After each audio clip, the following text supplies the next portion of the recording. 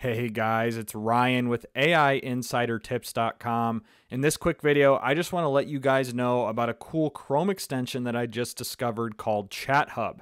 Now, if you're unfamiliar with ChatHub, this is essentially an all-in-one chatbot where you can use various large language models or LLMs simultaneously, such as ChatGPT, Bing, Bard, Claude, and other LLMs that this AI Chrome extension supports.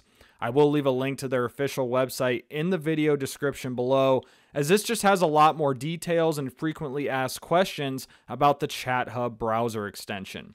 Now, to get this, I'll leave a link to this in the description below too. This is the Chrome web store. So to get ChatHub, simply visit this page here, click Add to Chrome, click Add Extension, and then you should see a message up here that says ChatHub all-in-one chatbot client has been added to Chrome. If for some reason you are not redirected to ChatHub, simply click your extensions button up here, click ChatHub, and here we are on the ChatHub browser extension.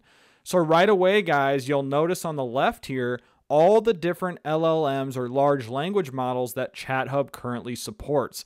And I would assume that over time that this browser extension will eventually support even more. So I'm sure you guys are familiar with ChatGPT, Bing, Google Bard, Claude is a great one that recently came out by Anthropic. Llama 2 is actually Meta AI's new LLM, so the company that owns Facebook and Instagram. This is still in development in beta mode, so we'll see what this can produce. And I'm actually not familiar with these other ones, Vicuña, Pi, and Wizard LM. I'm not familiar with these. But guys, the point is, you can compare side by side. So let's say I want to compare ChatGPT versus Google Bard, which are the two most popular. And I'm going to ask it a simple prompt. I'm going to say, please explain the difference between ChatGPT and Google Bard.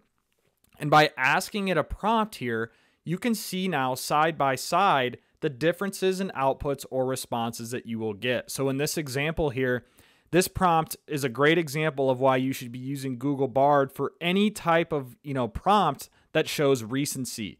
So I say, please explain the difference between ChatGPT and Google Bard. You'll see Bard produced a more thorough output here and explained both of them, while ChatGPT, on the other hand, simply said, as of my last knowledge update, September 21, Google Bard is not a widely recognized or established product in the field of AI or language processing, which is obviously false.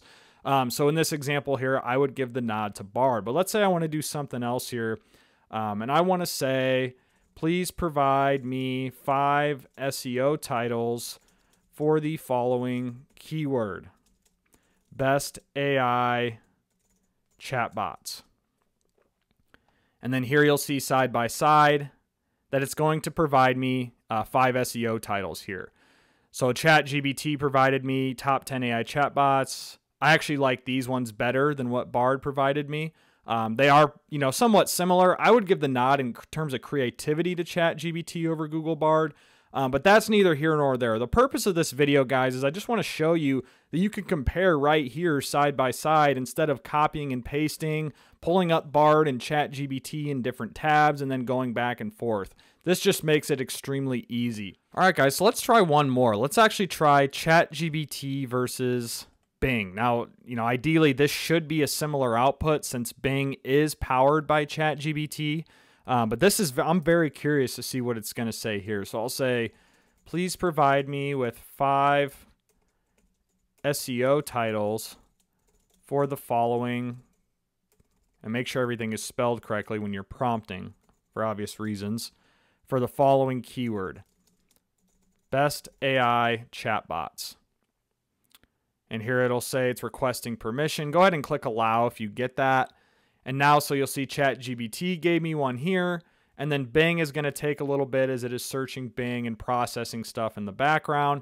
And the nice part about using Bing here is that it's actually pulling from the first page of the search results on the Bing search engine. So this is really cool to see, as you'll see PC Mag, HubSpot, Right, Sonic, and some other notable names here. It's actually pulling the SEO titles from these. So just a great way here, again, to compare side by side the different language models.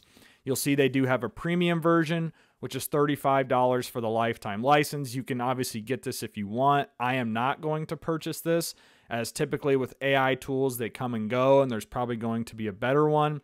You can click display. And so if you want to change this to a light interface, for example, and change your display size, you can obviously do that. Language, I'm going to leave it English. So if we come down here, you'll notice some settings. There's some other things. This is a cool feature here within this Chrome extension. You'll see it has the chatbots here. So I can then check some of these other ones that I've never even heard of. Chat GLM2, iFlyText Spark.